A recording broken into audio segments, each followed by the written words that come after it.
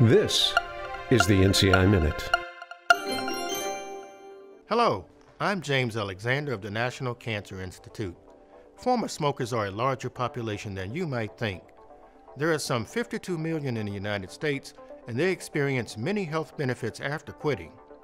Now we learn that they can do even more for their health by adopting healthy lifestyle habits. A new study just released by the National Cancer Institute says that former smokers who stick to a healthy lifestyle have a lower risk of dying from all causes than former smokers who do not adopt healthy lifestyle habits.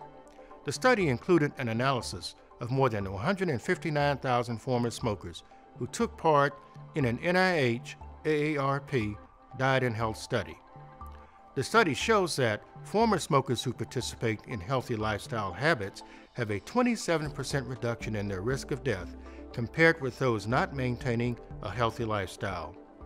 Being physically active and maintaining a healthy diet were two of the major contributors to reduction in risk from all causes, including death from cancer and cardiovascular disease. The lesson is quite simple. You gain a lot from quitting smoking, but you gain even more when you also follow a healthy lifestyle. So, there you have it. Research in action at the National Cancer Institute. National Cancer Institute, cancer.gov.